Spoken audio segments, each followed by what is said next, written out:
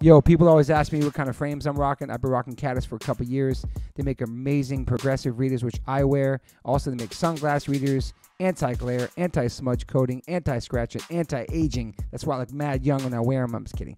But they make amazing frames. Caddis, so stoked to have you guys part of the podcast. You can go to caddislife.com/Toby10 and get $10 off your first purchase. Stoked. Thank you, Caddis. Welcome to the fam. Yo, Liquid Death, thank you so much for hydrating all my guests, taking care of me and my family and my friends. Love your water, love your brand, love what you stand for, love what you give back to the community. If you want to learn more about Liquid Death and how it started, listen to episode 115 with the co-founder, owner, and creator of Liquid Death, Mike Cesario. Just a punk rock skateboarding kid from Delaware with a dream. It's an incredible story, incredible journey. They have now blessed me with my own code. So if you go liquiddeath.com/Toby, you get free shipping on any items you order from liquiddeath.com. Thank you so much, Liquid Death. Death to plastic, murder your thirst. Stay hydrated. You know H2O saves lives. Welcome to the One Life One Chance podcast. Please be quiet. I'm your host, Toby Morse. To the right, I got my brother from another mother, Mr. Chappelle Lacey's here, hanging out with me today. I appreciate your time. You're a busy man. You're always traveling and doing your shows. And then sitting in front of me, a friend of many, many, many, many years, and we crossed paths a couple of years because he's got an office by my barbershop. Please welcome to the podcast, Mr. Gabe Saporta. Yeah, I tried to start a barbershop there as a competition to work out, so I just started a music office. Do you get your haircut there, though, or no? Yeah. Well, that's where I started, but okay. But then Shane went downstairs, so. That's the cut by. We got different guys, yeah, the cut by. Shout out. Thank you for being here, man. Yeah, thank you for having me, dude. Really appreciate it. I'm trying to think that when we met, I know we toured together on our Go cycle in 2001. But I don't know what the shows where we played back then were or how we met. Oh, bro, I saw you so many times, I think, before you met. I saw you at Cornell High. I saw you at CB's. But I think we met like at a VFW show in Jersey. That makes sense. Yeah. Those are the shows back then too, man. That was the shit. I love how everybody mentions Coney Island High on here. Yeah. Oh, yeah, they everybody, do? Every time I do your pod, someone mentions Coney Island High. Dude, that venue was really special. Oh, it was? Yeah. And now it's like a Chipotle or something around there. Some it's bullshit. Weird. Yeah. New York is so weird now, man. It's not the same. He finally got to come to Chappelle came to New York for the first time. Yeah.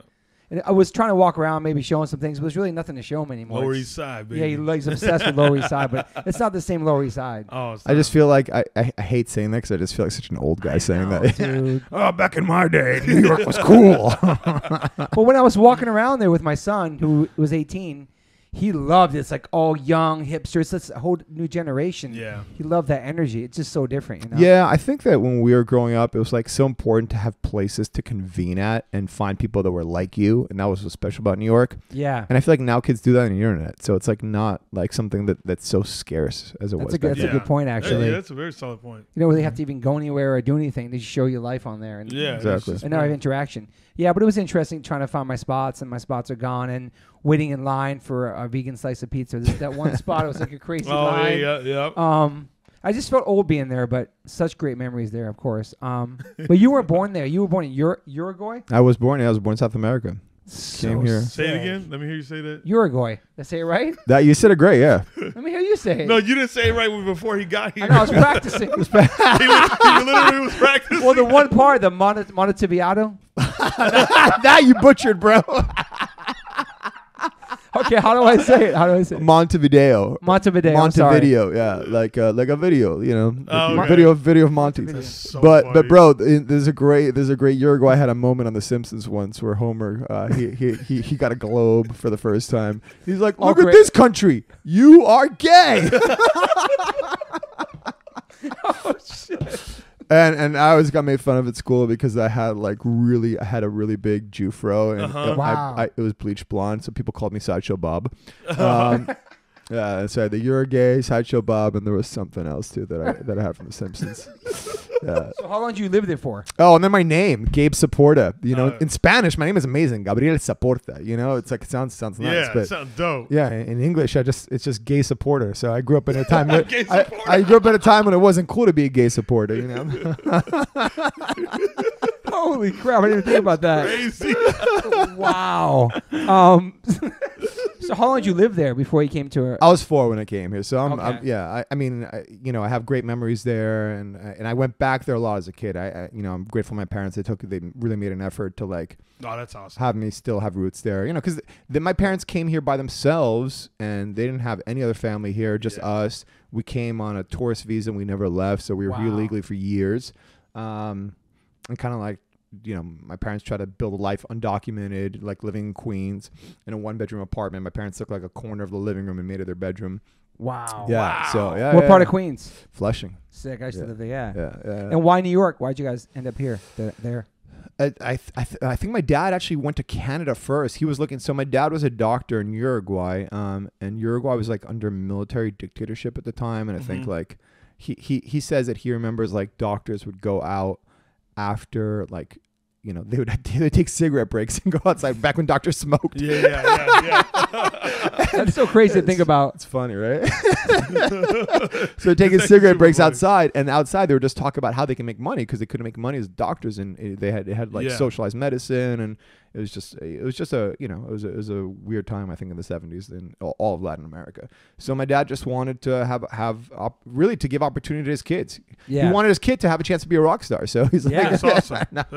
So you have He was siblings? very disappointed by that. Oh, Can you imagine moving across the world so your kids can get an education? Your kid's like, hey dad, can I borrow $2,500 to buy an old Ford so I can go on tour? So you have siblings? You have brothers and sisters? What do you got? I got a younger brother, Ricky, Bomb Shelter. Remember he did all the Bomb Shelter shows. Wow, Yeah, that's yeah. right. Yeah. That's awesome. Mhm. So coming to New York and then you go to school. You grew up in Queens.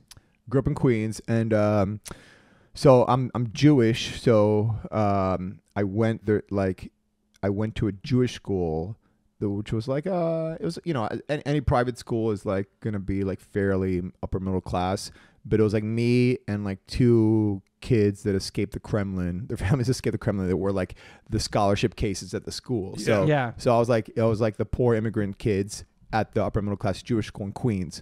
And then I moved to Jersey when I was 11, and then Jersey was even like I went to the same school. They had one in Jersey too, and then I was like the Queens kid with a gold chain and a mullet. Going to the suburb school in Jersey. Yeah. So I had a problem fitting in my whole life. They called me Party Patrol Pants. Is that what they called you? Yeah, I had like the Z Cavaricci's like really like bright pants. I don't know. Wow. Everyone kind of wore that in Queens, I guess. Oh yeah, Queens is different than Jersey for sure. Yeah. And so you're in Jersey. So you how was it going to school? How was it growing up there? It was. It was like again, Culture shock compared to Queens. I felt like you have to think like I had like some pretty drastic moves like before I was even 13. Mm-hmm. So I think that's really what drew me to music, is because I didn't feel like a sense of belonging anywhere I was. Yeah. And I think that a lot of people that get drawn to music, especially punk rock, have that feeling too. So I got into music very, very early. Yeah. Yeah. And how did you get exposed to punk rock? How'd that happen? It's funny, I was into hip hop first. I grew up in Queens. I remember Yeah. like dudes would sell like bootleg tapes on the street, and I had my dad buy me, I think, like an NWA tape when I was young, and they would make like these mixes. So and they had like everything on there. So it was like early '90s, and I was like really into like Tribe Called Quest was like my first love. Like the Low End Theory is one of the first CDs I bought. Great. Damn. And so I was really into punk rock, and then I found Public Enemy. And like I don't know why, I always just had a very like contrarian, revolutionary, like fuck the system kind of attitude. And At a like, young And age. that- at a young spoke to age, you. yeah, because I didn't feel like the system worked for me, So yeah, I really connected with that. And then I remember seeing Nirvana on TV when I was 11 years old, and I think like that's when I got in. Like I remember I liked rock and roll before that, but like in a very cursory kind of way. Like I remember I had the Guns N' Roses record and like Poison, but it was just like Kind of a felt, given.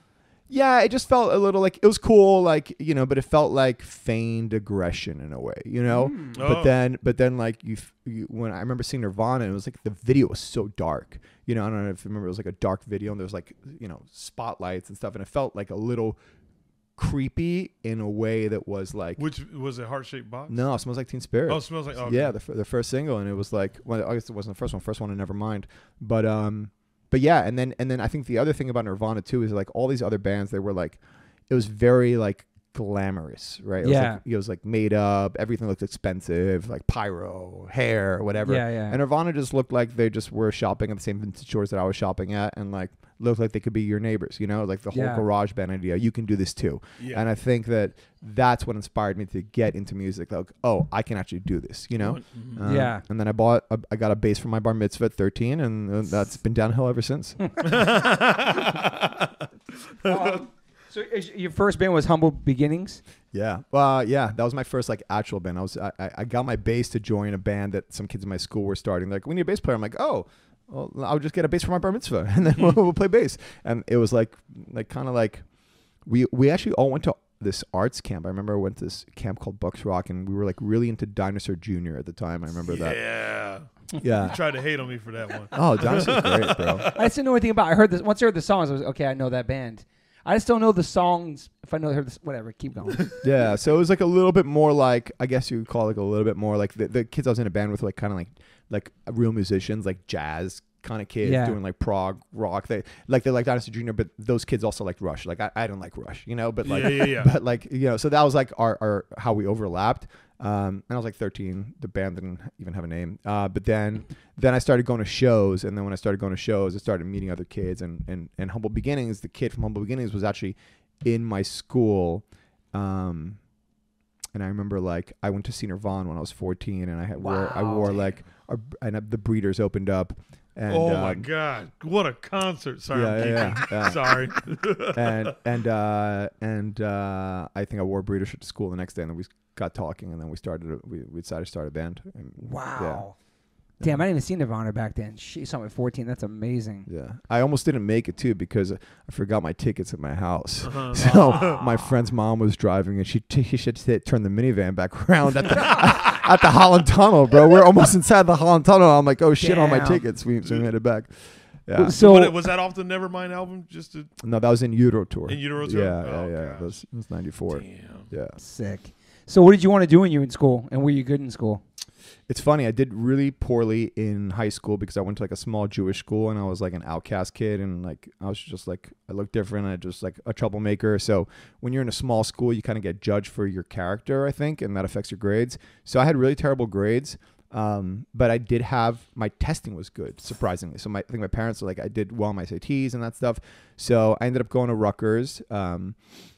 That's where you met the Midtown guys, right? Yes. So it's funny. It's so funny because my parents were getting divorced. So I got into a good school, Wesleyan, which is like where like all like the hipster indie rock. I think like Vampire Weekend started at Wesleyan or some shit. You know, it's like the hipster indie rockers, right? For sure. Yep. It's like, you know, and I couldn't afford to go there because my parents were getting divorced, and even though my parents made money, I didn't qualify for a scholarship. So, but I couldn't go to Wesleyan. So I just ended up going to Rutgers, the state school. I was like, whatever, I don't give a fuck. And I was like, fine with it anyway, because a bunch of dudes that I knew from other local bands were going there too. I'm like, oh, we're all going there. Like Rob Hitt, the drummer, was already at Rutgers. Me, Tyler, and Heath were all going to Rutgers. Tyler and Heath were in this other band, Nowhere Fast. Rob was in a band called The Royalties, and we all played shows together, like VFW shows in with Humble Beginnings in Jersey. Yeah. I'm like, let's just all start a band. Like, we'll just do it for fun. We're going to school. Like, I got kicked out of Humble Beginnings too, which was like a really like devastating thing for me. Like a band that I started and named, I got kicked out of. Yeah. How does that even happen? I just got a phone call one day, and they're like, you're out of the band. I'm like, you what? started and named it? Mm-hmm. Yeah. Wow. Yeah, man. and then I got kicked out. And I think the reason I got kicked out was because I was the bass player of Humble Beginnings. I didn't sing. Okay. And I was kind of like the Pete Wentz of Humble Beginnings. So it's like everyone, you know how some people like if they don't Fall Out Boy, they're like, oh, Pete Wentz is a singer for Fall Out Boy. Yeah. Right? Like it was that. Like I was outgoing. I loved people. Like I booked the shows. Like I did the business. You know, I wrote and then like it started off, the first time I should have seen is like the singer was just like, yeah, I want to write my own songs. I don't want to write with you anymore. I'm like, okay. And then next thing, then they got another guitar player. Then it was like a mutiny, you know, it was like, you're out of the band. I'm like, okay, wow. So I was like, fuck this. Oh, and I had taken a year off before going to college. I deferred for a year to go on tour with Humble Beginnings. Like I booked a tour for us all across the country. Dang. And then I got kicked out. And I'm like, fuck this. I'm just going to school. Would be nothing without you. So, and I remember going to see their show, and it's funny. Eben, who ended up playing Saves the Day. Yes, Evan, yeah. Yeah, he was playing Humble Beginnings. So he replaced me in Humble Beginnings. He was a much better bass player than I was, and I was kind of bummed. I'm like, oh, they got a really good bass player. But then I went to see the first show that he played at, and he fucked up this part. There's like this bass solo part in one of Humble Beginnings songs, and he just fucked it up, and I was like secretly like, yes. Yo, That's so funny. yo, I have a fun fact about Pete Wentz. Dan Smith did a tattoo of Gabe on Pete Wentz. Yeah, that's true. Fact. That's true. So Pete Wentz has a Man, tattoo of him. How did Deep Dive Lacey not find Because that Dan one? Smith told me to mention on this podcast. That Wow. Did talk about it? Yeah, Dan told me. Yeah. That's awesome. That's So yeah, so dope. Pete Wentz has a tattoo of Gabe on his body. Yeah, That's crazy. that's a whole different story. Okay. Evan was Save the Day's first bass player?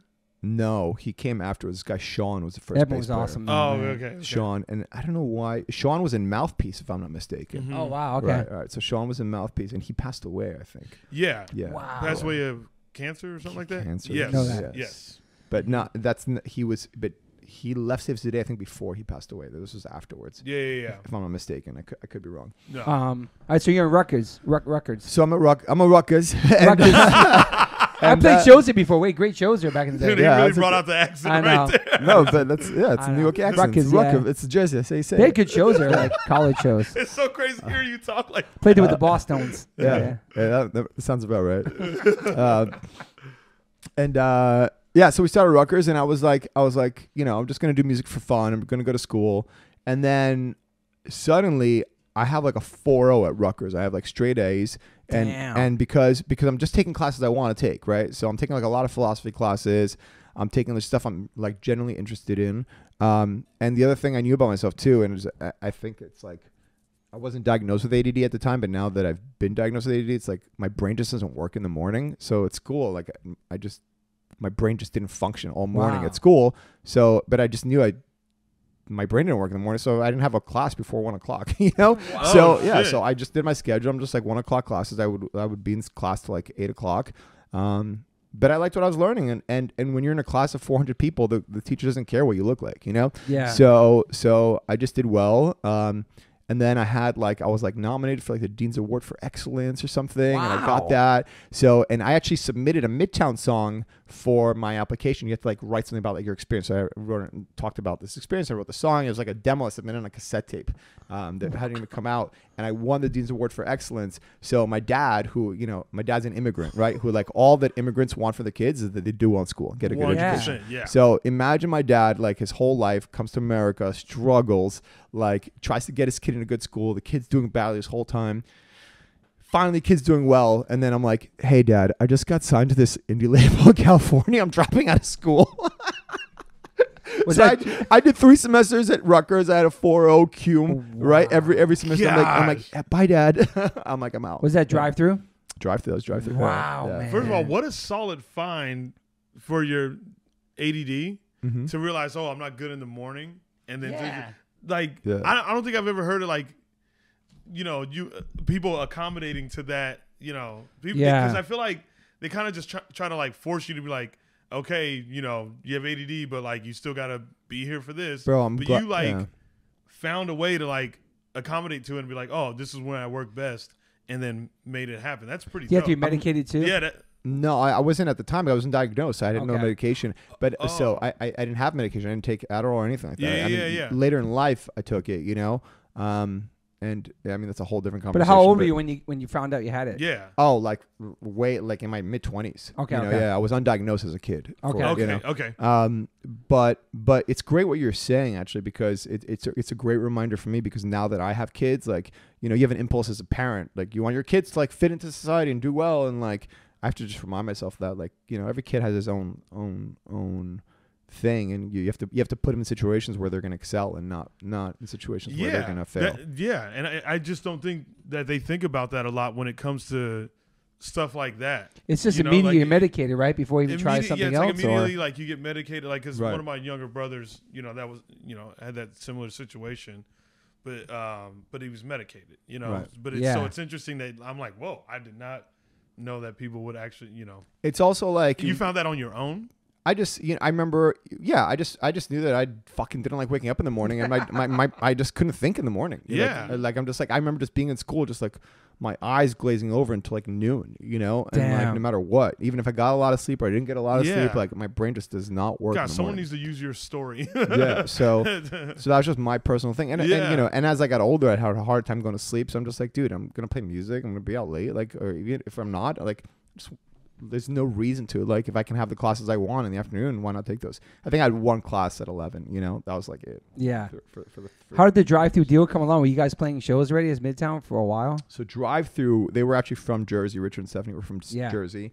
So they knew about the Jersey scene. They would go to shows there, and they were interested in Humble Beginnings. So I knew them from Humble Beginnings, and I was kind of, when I left Humble, I told them, like, hey guys, I'm really sorry, like, I got kicked out of Humble Beginnings. Like, obviously, if you guys still want to sign them, you can sign them. And they were like, they said something really nice. Like, well, we really wanted to sign Humble Beginnings because we believe in you. Like, if you're not going to be in there, like, I don't know how excited we are about that. And for me, that was such a nice sign of friendship. Amazing. I was just like, wow. Feels. Yeah, it really feels good. Yeah. And then I was just like, okay, cool. Like, I'm going to start this new band. I'd love to show it to you when I have it. Like, yeah, please show it to us. And like, I think 6 months, 9 months later, I had a demo, and they're like, holy fuck, this is great, and they're like, cool, let's do it. And that was really the beginning of it. Yeah, Drive-Thru was the label back then too, man. It was. It was. Many bands were on Drive-Thru. Because a lot of stuff, they were like a West Coast label in like the Blink-182 lane a little bit, right? Totally. Because they had this band Phoenix TX. They had a ska band called RX Bandits, who were like oh wow, and then they had Phoenix TX. And Phoenix TX, I think the dude from Phoenix TX was dating like Mark Hoppus' sister. They were connected to Blink in some way, man. Some connection. Yeah. But like Blink was hooking them up. They were. And they were like getting radio shows, and their song was getting played on the radio, and they were signed to Drive-Thru. So that kind of put Drive-Thru on the map.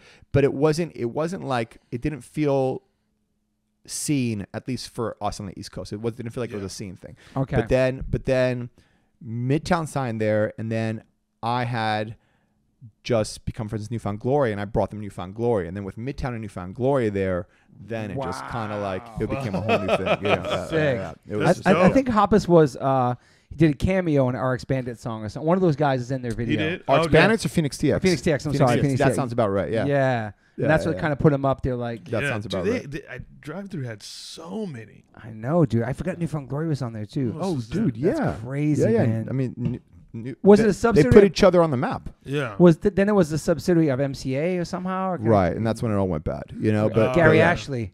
Yes, dude. Wow. How do you remember? How do you know that guy? Because I was on MCA. Because you were the chat MCA. on 2001. Yeah. For Gary the Go Ashley. record. Yeah. Newfound Glory was on the Blink. Wow, man. That's Did you crazy. have a good experience with Gary Ashley? I remember. Is he around or that's? I think he's out, bro. He hasn't been in the business in years. Okay. Yeah. Yeah. I don't want to say on record, but I think he might have passed. I'm like, oh, you think he passed away? Yeah. I'll edit this out if it's not true.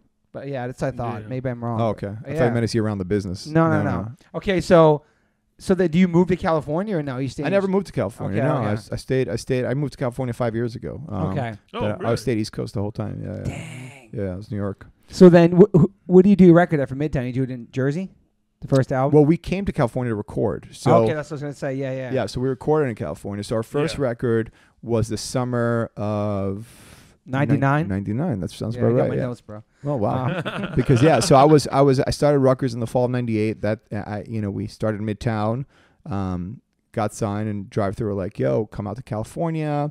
And I think we went out to visit, and we did a rehearsal, and our dream was to work with Mark Trombino. Okay. We loved that Jimmy World record. And Jimmy World hadn't broken yet, but Clarity had come out, and it was like this major label failure. Like no one knew who it was, but I had a friend who was like, and it's weird because Jimmy World were like, was it not the second record? You talking about their first record? It was the second record. I think Clarity was the second record. What? Oh, okay. There was a record before Clarity, I think too. It was called They're from Arizona, right? Maybe I'm talking my ass. Yeah, that's where's my phone at? Here, pull it up on Spotify because I don't want to fucking say the wrong shit. That's the biggest band. Before Bleed America. That's the biggest band from Arizona, Bleed right? American. Bleed America, yeah. So the first record was like the first record I think had. Gosh, I know it. Hold on. You looking it up too? Yeah, no, you're right. It went Clarity, Bleed America. But what's the first record called? Static Prevails, right? Static Prevails. Right. That Static, record. You should know that you're from Arizona, homie. Hey, okay, chill. good. So Static Prevails, right? Static Prevails came out, and I don't think anyone really like. I think some people liked it. Yeah. It didn't really do anything, and it was a straight major label thing. They never did like. Well, they had a song indie on records. That Drew Barrymore movie, Never Been Kissed. Yeah, They did? Yeah. I think that's Come on, right. you But think I wouldn't know that? it was Deep very dive. major label. But then like I think Rama from Big Wheel like started putting out some singles by them, and I think that got them a little bit like in the scene. Yeah. Because they made amazing music. I don't know what the history was, why they were like a straight to major band, but they did some indie releases afterwards. And Clarity came out, I think, on whatever label they were signed to from their first record, and they just didn't promote it, whatever. But it just like started bubbling in the scene because the production on it was crazy, and it was shit like we had never heard of before, and so we. Like Midtown, a bunch of other people just like fell in love with that record. Yeah. And we're like, Mark Trombino. And Mark Trombino had ironically done a Blink record, you know? So people don't know that, but like which album? One of the first Dude ones? Ranch. I think he did Dude Ranch. Oh, I was going to. I think that was like the breakthrough one. Really? You know? I'm gonna look it up right now. I thought it Why was you guys keep- Cheshire. What? No, Cheshire was. Cheshire was their indie record. Yeah, the indie. Yeah, okay, yeah. Yeah. I forget what label they were I'm on. looking it up right now. Okay, keep going. It might be. I think he did Dude Ranch. Yeah, I think he's right. Yeah. So, and that was like their breakthrough record before they were like huge, but Yep. Dude Ranch. Damn. so Great record. So you know, but Mark Trombino was in Drive Like Jehu, you know, so he had like a lot of cred, you know, and like was an incredible drummer and stuff, and he was like a punk rock guy. So Drive Through were able to get in touch with him, and he came to our rehearsal, and he like agreed to do the record. And I think it was pitched to him as like a quick 1 week record. And I think it ended up taking like almost 2 weeks, and he was like pissed off that it took so long. Because we were like, oh, we finally get to make a record. We want to take our time and do shit right and like try cool stuff with Mark Trombino. And he thought he was making just a quick punk rock record, you know? So I think that first record landed somewhere in between that, you know? Sacrifice of Life. No, that was the EP that we put out ourselves before it came out. Yeah, so that's the EP that Save got the us. World, Lose a Girl. Save My the bad. World, Lose a Girl. Yeah, Sacrifice of Life EP was we did ourselves on a local Jersey label called Pinball Records, which doesn't exist anymore. And I think it got re-released by Alex Eyeball. Eyeball re-released it. Yeah. So how was it making the record with it? Was it everything you dreamed? Yeah, it was awesome. You know, I think one of the most important things about working with a producer is just the vibe. And he just had like a really. I remember my girlfriend at the time came, and she was like, he has such a great demeanor. And I didn't know what demeanor meant. And I'm like, yeah. So I had a 4.0. I had a 4.0 demeanor. Oh, shit. Dude, I remember one time told me they really liked my energy. I'm just like, what the fuck are you talking about? My energy?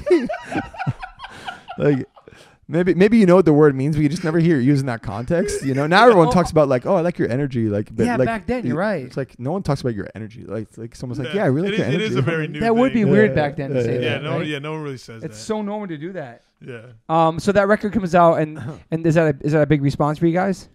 Yeah, I think it felt like very much like a scene thing. Like, you know, it felt like we were elevating from like being like a local Jersey band to like being on a label from California, Drive Through, working with Mark Trombino. It still felt kind of punk rock. We had a really generally great response to that record. And then we just did a shit ton of touring. The record came out that fall, and I finished that semester of school, and then I just left and we just toured. Wow. And then we were touring. And that summer, I remember it was just like a pivotal moment for us. Like Sum 41 were on tour with Blink, and they had to like drop off the last 8 shows or something, and we did them. Oh, and so sick. like, you know, imagine like we just get signed, we put our first record, work on Mark Trombino, and then like 6 months later we're on tour with Blink 182, you know? Bro. That's like it's perfect. So it was crazy. And I remember like, I just remember there was this moment because all the shows were like in sheds and they were outdoors and it was summertime. So like we're playing at 7:00, the sun is still out. And even if there's like 3,000 people there, they're spread out across all these seats, you know? So it doesn't feel like anything. You're just like, okay. That's true. But then we had one show, it was in Tampa, where we played at a hockey arena and everyone just came into the front. So it was like a couple thousand people, the biggest show to date at that point.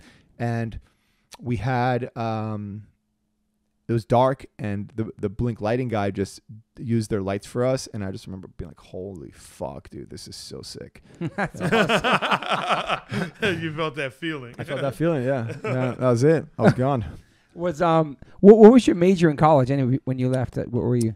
I made it my own major called philosophy of law. So I took elements of political science and elements of philosophy. Like I liked philosophy, but at the time I wasn't into like metaphysics or like weird shit. Like now I'm really into weird shit. But when I was a kid, I wasn't. I was into like, you know, morals, why things are right and wrong, how people come together. And then I was into political science, but not like international relations. I remember I took a class on Russia, and I'm just like, yeah, this is like I didn't like politics of like, you know, but I like the foundations of politics of like, how do people come together and form societies? Like, what is the Constitution? Like, you know, what is that? I dropped out. So philosophy in the sense of like do you fuck with like stoicism, like stuff like of that nature, or not? That was in my intro to philosophy class. I really like, I did like I remember took class of morality, ethics. I took a class on a contract as promise was the name of the class, and it was basically like you know, when people make an agreement, like what is the philosophy between like whether or not they should keep that agreement, like kind of stuff like that. Pretty deep. I mean, yeah, I guess it is kind of deep. It was that's why like my major was pretty philosophy, deep, but like kind of like basic principles of just life in general. My major was philosophy of law. Like what are the arguments for like why law exists and how things should come to Got be. it. Okay. Yeah, Okay. Awesome. Yeah. And it was, and I had my professor. I took a class by him, and I remember like there was like a 400-person class, and someone was like, you know, it was like, I think it was like morality 101, right? Mm-hmm. And I think we're studying like the right to life, and he's talking about how like it's a negative right, and it's like it just means the right not to be killed, and where does this come from, blah blah blah. And he's getting into that, and someone raised their hand. He's like, well, you know, isn't it wrong to kill someone because it says so in the Bible, you know? And he just went off a little bit, and Wow. he's like, you know, people pull punches sometimes, and I'm just, you know, I'm not gonna pull punches. Like, you know, whether or not God exists is irrelevant. Like, you know, like if God exists and he says that killing someone is wrong, we are here to study why God says that. Like, it's not that just because God says so, that's what makes morality. Morality is what transcends that. And he just like gave, like, he went off a little bit. Like, you could tell he was pissed off. I remember I just stood up and started clapping, you know, and I was Wow. because I was also like, at the time I was like, you know, now I'm a little more tolerant, but I was very anti-religion at the time, you know, punk rock. So I was really stoked, and that just became my dude, and I just he became my advisor, my major, and I saw him actually a couple weeks ago. Oh, really? Stay in touch with him, yeah. That's It's amazing. crazy, yeah. Good So guy. so when you drop out, Shout out Doug Husek. Yeah. is your dad super bummed? Does your dad come see you play and stuff like that? Bro, dude, my dad just gave me the talk. He's like, listen, he's like, you know, you're always like, can always crash on my couch, and you can always go in my fridge and take what you want, but you're done, bro. You know, it's like cut off. Yeah. So, and I remember, like, what I was saying before, I borrowed $2,500 from him. I think it's $2,700 to be exact, to buy an old Ford Econoline van, right, to go on tour. And we went on one of our first tours, and I remember coming home, and the van just made this fucking horrible sputtering noise, you know? So he heard me coming from like a block away, you know? So, and this is before cell phones. I didn't call him to tell him, like, he just heard me pulling up because of the van. And I see him come out the house, and he's excited to see his son. And I open the door to the van, and he sees me, and his jaw drops. And because I was just emaciated, we just weren't eating. You know? And this was also like, dude, in the late 90s, early 2000s, like, you couldn't, like, if you were vegan, you couldn't find shit to eat anywhere. Nah, dude. You know, yeah, it was hard to be brutal, on tour back man. then. Yeah, now it's easier, but like so easy. back in my day, But yeah, back in my day, there was no crossroads. So the van's falling apart. You're emaciated. You come back, quit college. But do you He's remember? like, my son quit college for this. Yeah. Do you remember the first time him seeing you play? He saw me play a decent amount. Like, I think, like, you know, on one hand, I think my dad was always, you know, proud of me for like doing something. On the other hand, he was disappointed that I stopped. You know, he thought I could have like a professional career. You know, Yeah. I was going to be a lawyer, right? If I didn't get signed, I was studying philosophy of law. you go to law school after that. So I was like so far away from that. So he really wanted me to finish, like be able to do school. And he for the first few years, he kept pushing me to do it on the side and try to make it happen. He's like, you can do it. I'm like, dude, I have to. And I told my dad, I'm like, I have to give this my all. Like, I don't want to half-ass either thing. Like while you were touring and doing all the band stuff, he was like, Okay. I know people have done that too, by the way. And I think they half-assed both of them. So. Yeah. Like, I think you just got, if you're going to do something, you got to do it all the way. All in, man. So, but now I think at the end of the day, like, parents just want to know that their kids are going to be okay. And like, once I bought a house, he was happy. When I bought my house in Jersey City, he was happy. I was like, nice. There we go. What year was that? 2003. Okay, wow. Yeah. So that was right after the year after the MCA release came out. I took that, exactly. I took my advance. Living Well is the best revenge. Living Well is the best revenge. We got an advance. I think everyone got like a lot back then, man. No, for what we were, how old we were, I guess. We got 40K each, so it was probably 4 times 4 is 160. So we got like 160. Maybe it was like 200, and after whatever commissions and whatever, I ended up with like 40K in my pocket. That's what I know. Wow. Yeah, and a lot of my friends were getting signed at the time. They all bought cars. I bought a house. You bought a house. It's so smart, man. Car. Yeah. Wow. Immigrant mentality, bro. Yeah. And how long did you live in that house for? Dude, I had that house until I moved to California. Wow. Yeah, that house, That's bro. amazing, I bought in bro. 2003 before the financial crisis, before Jersey City was gentrified. I was in Jersey City in 90 in Grove Street. I was right there, right by Grove Saddlewood Street. Court. I was on 4th Street. Oh shit, 4th Street. I live on 4th Street now again. That's funny. So I was on 4th Street between Jersey and Coles. Okay. Yeah, right there, bro. Yeah, Jersey City was gnarly, like in 90, 91. Oh, what? Yeah, between Coles and Monmouth, 1 block over, 1 block west. Yeah, you were on Coles? Coles and what? I was on Saddlewood Court off of the Grove Street station. Okay, south. You were south. Yeah, that's nice. Yeah. So damn, you brought it back then. That's amazing. Yeah. I got jumped like my first week there. Like someone stole $100 from me. Yeah.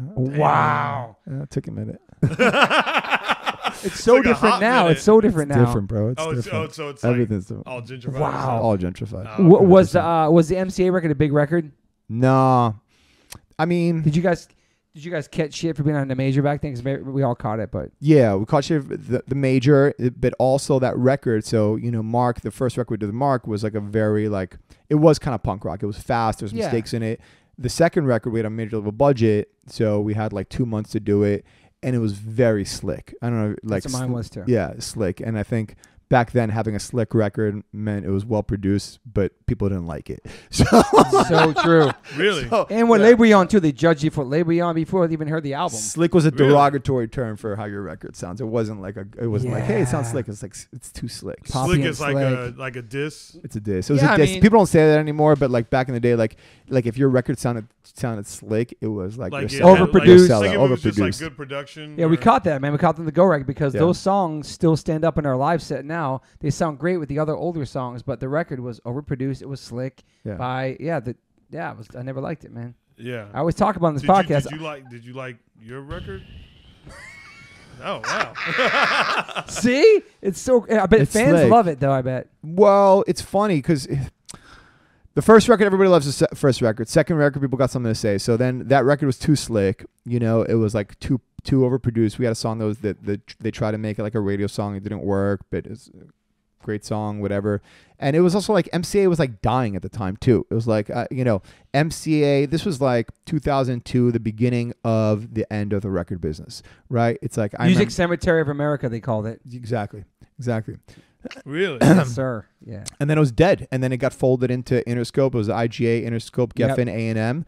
They merged all these Universal labels into one. And MCA got no seat at the table. So MCA was done.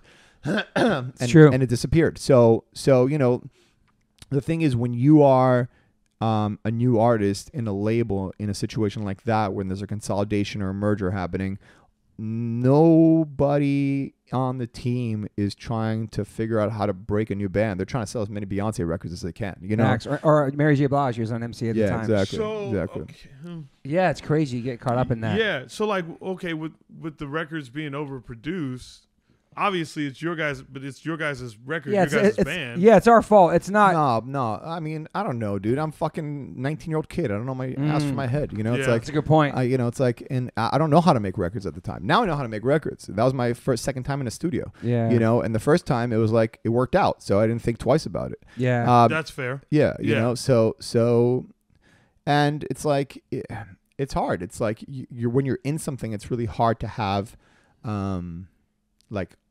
like a macro view of it, right? Outside perspective, outside whatever. perspective, Yeah, 100%. So it was, and by the way, it's not that it was bad. It's just we got shit for it. It's like it did well. It was a decently big record, but then by then, like, the whole thing happened with MCA wasn't fun. Our relationship with Drive-Thru started to fall apart, and we're like, fuck this. This isn't what we want to do. And like we were getting really pushed by MCA to be like a boy band.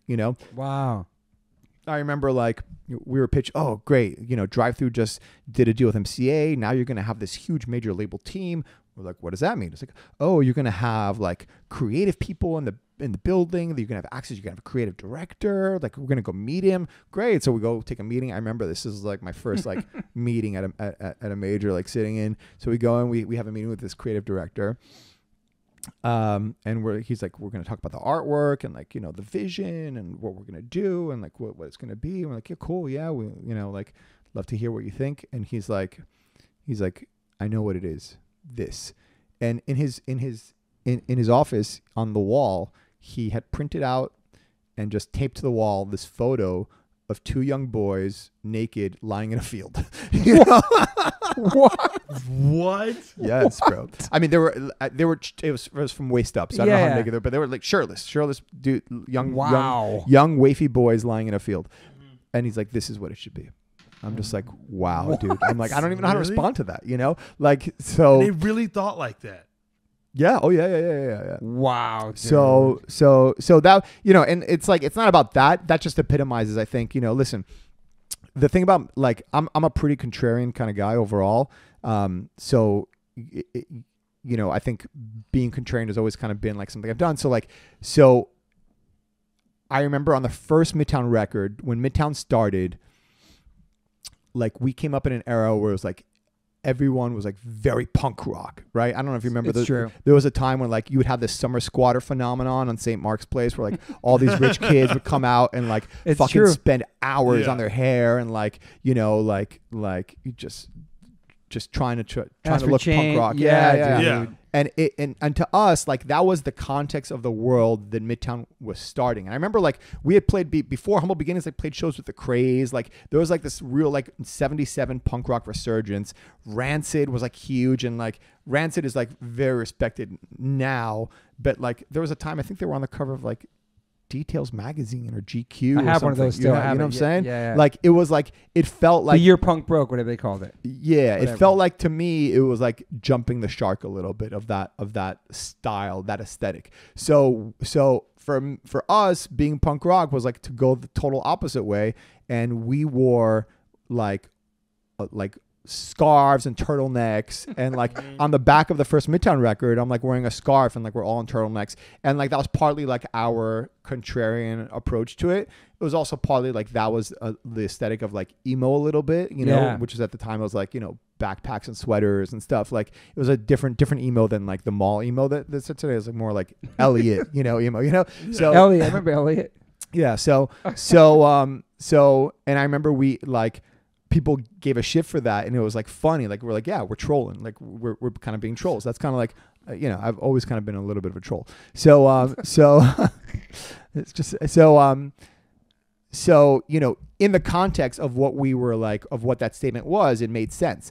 But as that scene got bigger, and then like major labels started looking at it, they're like, oh, this looks like an Abercrombie ad, So it was very easy to be like, oh, 4 cute young boys, and they look like they could be wearing Abercrombie clothes. We could make this like a big pop thing, right? Yeah. And that was the kind of like pressure we were under as a band on a major label, and we really did not deal well with that. We didn't know how to play the game. We had no desire to play the game, and we were like troublemakers. So we talked a lot of shit. We got in trouble. The whole relationship fell apart. We got out of that deal. And then we made a record, the third record. We made it with no label. We made it with Butch Walker. We went Butch Walker? Yeah, Butch Walker. Yeah. That's on Columbia, right? On Columbia. Well, we finished that record first, and then we sold it to Columbia. We did kind of like, like what Jimmy World did with Mark Ciambino. Okay. Which is like, and we just did it with Butch, and we sold it to Columbia, and that was fucking. Oh, I think it was from the money from Columbia that I bought my house. I don't think I got any money for the MCA record. Yeah, Columbia, right? Yeah. I think it was that signing that allowed me to buy my Jersey City Dude, house. Butch Walker is sick, man. Yeah. Great producer, man. He's amazing. So that was Forget What You Know. Yeah, and I remember when we were making that record, we said, hey, like, we just want to make a record that in 20 years we're going to be proud of, even if nobody likes. And that's kind of what happened. Nobody got the record. The record came out. Our first record was too. Our first record was great. Second record was too slick. Third record was too weird. And then Midtown was over. That was pretty much it. And that was it after that. Cool interview, guys. See you later. Yo, so you guys broke up in 2005. No, I think it was over by like 2004. 2004. Yeah. So that record wasn't received, or the Columbia one? No. And again, Columbia, we signed to Columbia 2 months after we signed. Columbia's getting merged with Epic. There was that whole buyout, like some hedge fund guy, I think his name was Guy Hands. He bought like all these companies and like merged them. And again, same thing. My manager, he's funny. He goes, you know, a lot of artists, when they don't do well, they like to say they got fucked. But you really got fucked, Gabe. So what happens to your life after that when you're done with the band? Because there's like a 2-year gap between that and Cobra Starship. Yeah, so it's 2004. I'm 24 years old. You're young, bro. Fuck. Relatively young, and you know, but by then I had been doing it for like, you know, like I said, I got my base of my bar mitzvah, you know. Yeah. But I'd been touring since I was 16, right? So, you know, and it was kind of over. We did, Midtown was like, we didn't know who to tour with. That record didn't really fit in anywhere, right? And it was like a weird record. It was like, the scene had changed a lot, like the scene we came from. Some bands got huge, some bands, you know, became metal. Like it was just it was like a weird time for that scene, and also it was really hard for us. I think what happens when you're young, you kind of do stuff and you try stuff, and I think because that whole scene was new, it happened to a lot of bands. Like, you know, you feel like you work hard to build this infrastructure of this scene, and we book the shows, and like you feel like you're building it brick by brick, right? And then what happens is that people that come after that, they're just like cruising down the highway that you built brick by brick, right? It's true. And that can be very disheartening to people, and it was definitely disheartening there was a moment that started to me. But I remember like there were other people who felt that way too, and the only consequence you get from feeling that way is that you end up being the dude at the bar just complaining about the new bands. You end up like the dude being sung about in New Direction, the Gorilla Biscuit song, you know? Yeah. Like the dude's just hating on the new kids just because, right? Maybe you have a reason to hate on it. Gatekeepers, whatever they call it. Maybe you have a reason to hate on it. Maybe you did work hard, you're not recognized, but you know, that's the hand you're dealt. Now the question is what you're going to do with it, right? So I had to like really make a decision. I was like at a kind of like a watershed moment in my life. Either like I'm 24 years old, you know, I own a house, I can go back to school. I'm not too old to go back to school, and I can do it. And I was gonna do it. I was really considering it, but I had this one friend. Her name was Kelly McCauley, and she worked at Diesel. Do you remember there was a time like in the early 2000s where everybody wore Diesel? Yes. It was because of Kelly. Kelly just like laced up all these bands, like, you know. So she just gave everyone free gear, you know. Wow. And she came from the scene. She was a punk rock chick, but she did everybody. She didn't only do like Scene Warped Tour bands. She also did like the Strokes and the Rapture and like the Hipster New York shit. Did everything. She goes. She was the plug. She was a plug, but she told me she's like, you know, Gabe, I go to a lot of shows, obviously, you know, and I'll just tell you, like, I see even bigger bands than you, and I don't see the presidents of the companies coming out for their shows, like, but they come out for your show. So if they're coming out, that means they believe in you and they think you have potential. Like, if you just get out of your own way, you could probably be really successful. Wow. And I'm like, and those were like, it's funny how like, you know, you have conversations with people don't think twice, but sometimes like someone says something to you and it just like completely impacts and changes your life. 100%. And I just thought about that, and that just was like resonating, and I'm like, maybe I should just get out of my own way and stop like fighting all the time, you know, like, cause I'm like very contrarian. I was an angry kid growing up, and I had a lot of reasons to be angry, you know, like legitimately. And again, it's like, do I want to be angry or do I want to win? So I'm just like, okay, why don't I just try to win, you know, instead of just like complaining. And I did. I got on my own way. I said, okay, well, I've been doing this for almost 10 years. I've been touring for almost 10 years. Like, I've learned something. When I first started, I didn't know how to fucking sing. I didn't know how to play. I didn't understand the fucking concept of rhythm, dude. I remember I had a conversation with one of the dudes from Bigwig. Bigwig. Yeah, and I was talking about recording, and we're all like, you know, recording for the first time. And like when I played bass, I just try to play as fast as possible and just make it do as many notes as I could. He's like, yeah, it's better when everyone's playing the same rhythm. I'm like, what does that mean? Like I remember not understanding what that means. I'm like, oh, so the way the guitar player moves his hand, I got to move my hand the same way too. Oh, I got to lock in with the drummer's doing. Like, dude, I was so like I didn't have natural ability, you know, but I learned it. And you know, after 10 years of doing it, I figured it out and I made records. And I could be on stage. I'm like, okay, why don't I just try to use these skills that I've learned for over the past 10 years and see if I can be successful doing it. Yeah. And that was the impetus for starting Cobra Starship. So, wow. So were you working in between that, or were you just chilling for those 2 years? Like when you stopped touring, stopped doing Midtown? It was 1 year. It was 1 year. It was 2004. I guess, let me think about it. 2004, Midtown ends. I go... It was like a year and a half, basically. Okay, so no, I was writing all the Cobra stuff. Sick. So I so I had like a couple of like parameters for Cobra. One is that I just want it to be fun. Yeah. I wanted it to be like somehow more of a pop thing, and I wanted to like the way I approach making music to be different. I had just gotten into I got this program called Reason, and so I had just got into production. So I just said I just want to start with the drums, because before I was writing songs just on guitar, and when you're writing songs just starting guitar, you're a little limited with what you can do. So I'm like, I just want to start with drums and see what I can build from there. Yeah. And so I spent a year. I remember like I rented a house in the Catskills for the summer, and I just took a computer there and just tried to write songs, and that's where I wrote the Snakes on a Plane song that year. And it took a year for it to come out afterwards. So then I'm sitting on these songs. I have this record, and I remember my manager at the time was like, "Dude, we just need some kind of launch pad for this. We can't just put it." I'm like dying to put it. I'm like, I want to put it out. And then the Snakes on a Plane opportunity just landed on his lap, and I already had the name Cobra Starship, so it was like, cool, let's just do it. And then that kind of like got it started. Where's the name come from, Cobra Starship? It came from a vision that I had where I saw Cobra from the future. Sick. Came on a starship. It's a dope name. It's a great name. It's a dope name. And While the City Sleeps, We Rule the Streets is the album? That's the first album. It's a hard name. That's like a hardcore. It sounds it's like a Warzone record or something. Like, like the name of it is fucking... But yeah, so Snakes on the Plane, that's just like next level. That's crazy, man. Yeah, so I went from like, you know, being in a failed pop punk band to like, you know, walking red carpets with like fucking Samuel L. Jackson. Dude, it's like from first to last, and how they broke up and then came back as Skrillex. That's similarities to me. Yeah, similar. He reinvented himself. Like you were totally like a different dimension. Yeah, and I was also inspired by like Buster Poindexter, who was, what's his name? He was in Singer of New York Dolls.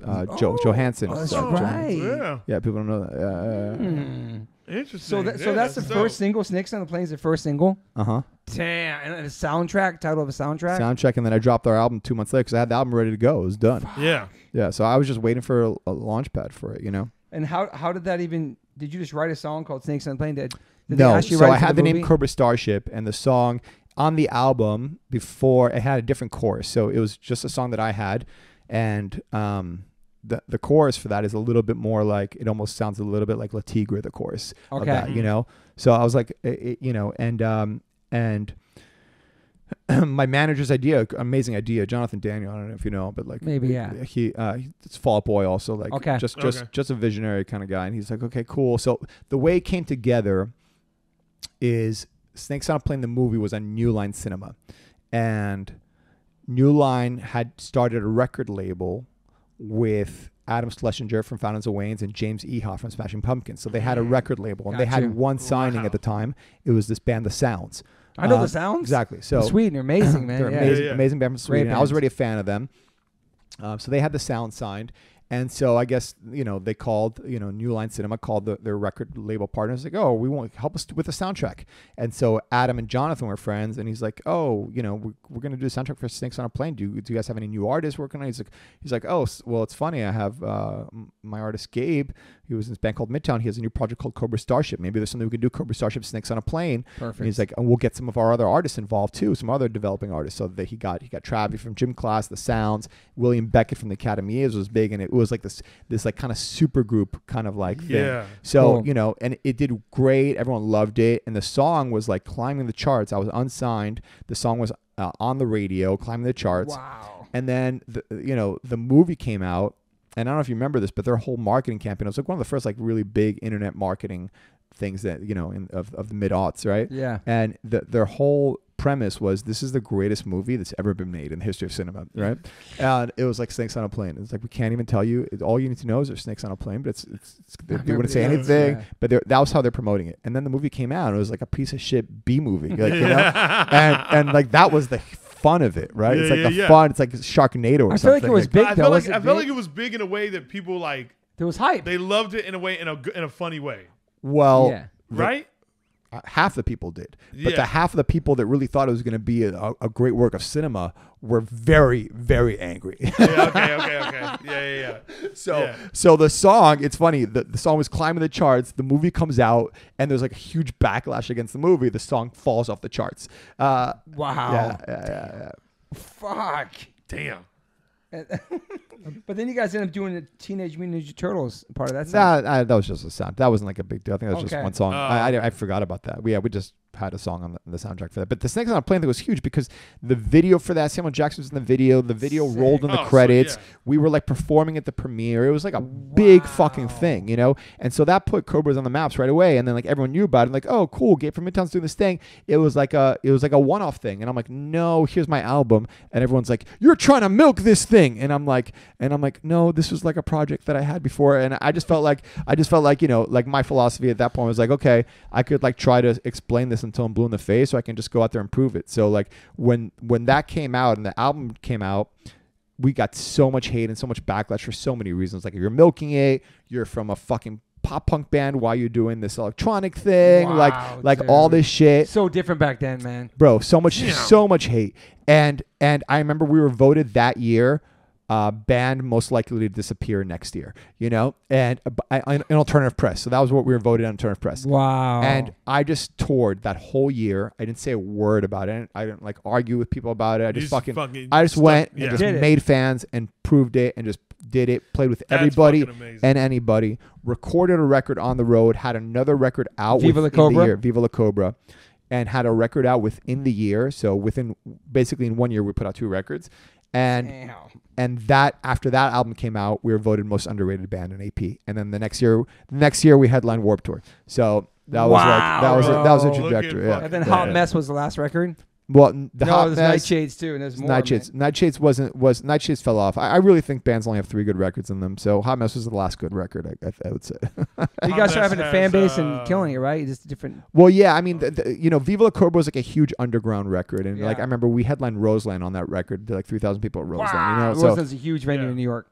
Yeah. Wow. Hot Mess has the song with Leighton. Exactly. So then Hot Mess is when we crossed over into pop culture. Okay. And we were nominated for a VMA and like all this shit. Like that was massive. Yeah, that was fucking massive. Amazing, do you feel like you went back to your original roots of like your love for hip hop and with creating Cobra Starship? For sure. Yeah. A little bit. I mean, I want to say my love for hip hop, but pop, just like, I mean, listen, punk rock is like where my heart is at, because I feel like what I learned in punk rock and like the community is like really changed my life.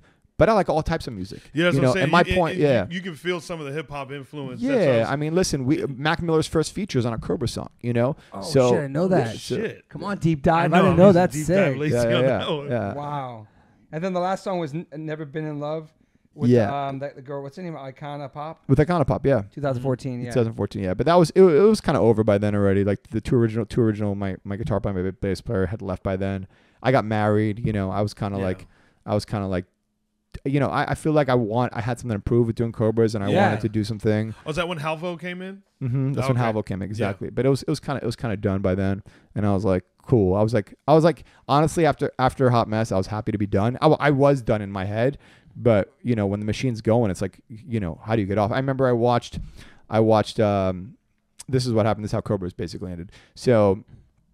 I watched this documentary, Supermensch, The Legend of Shep Gordon. Have you seen it? Maybe. You gotta see it. Supermensch, okay. It's about this manager, Shep Gordon. It's made by Mike Myers. Mike Myers met him on the set of Wayne's World because he managed Alice Cooper. So Alice Cooper's like his first client. He like did all that stuff. I heard about this guy.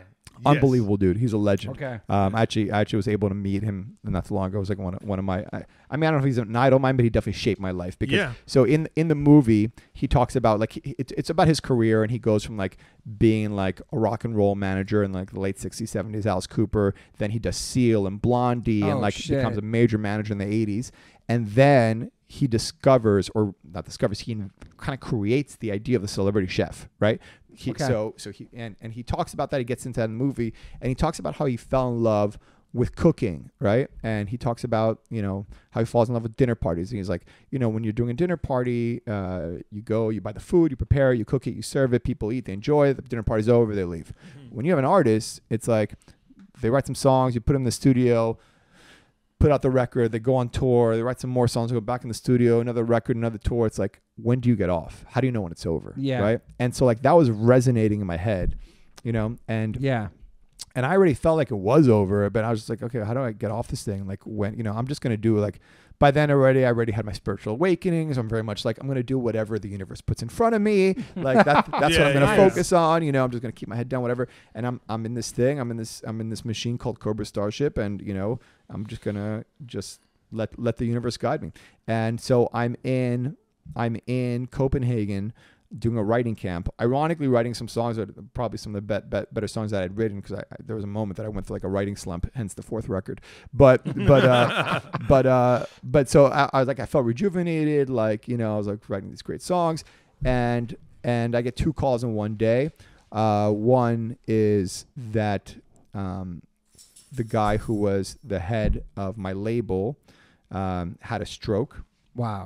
And he was like my day one. At labels, a lot of people shuffle around, people move, people leave. Yeah. Like, so I'd been at the label now like 8 years, and he was like one of the few people that was there from the beginning, And he came from the video department. He was like very instrumental in like having Cobras have a different vibe than like the Warped Tour scene, Like, so he was a great guy, really got what Cobras was.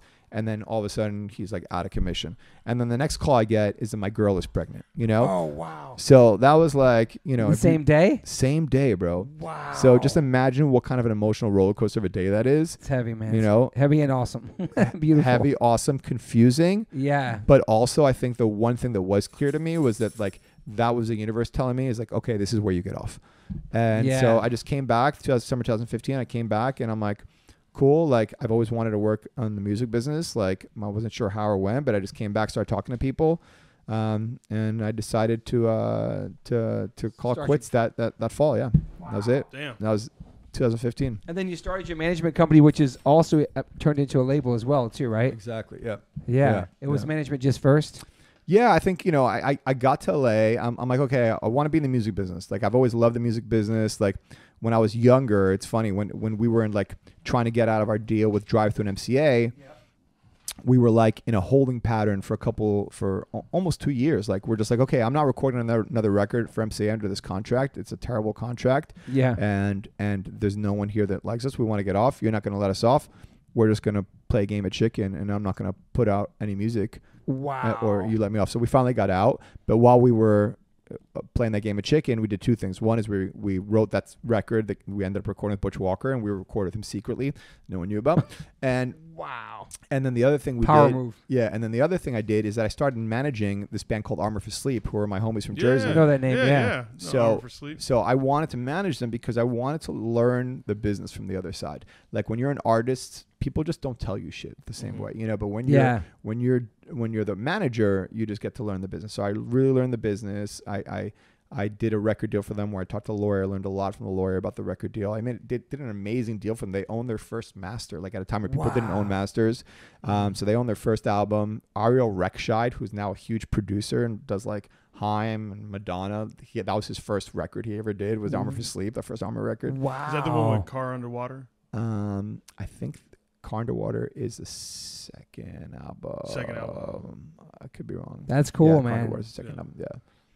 I remember that band. That band blew up, right? Yeah. Yeah, they had a minute. Wow. Mm-hmm. And they started getting more bands and just growing it and building it. No. Then I got out of my deal, and I was able to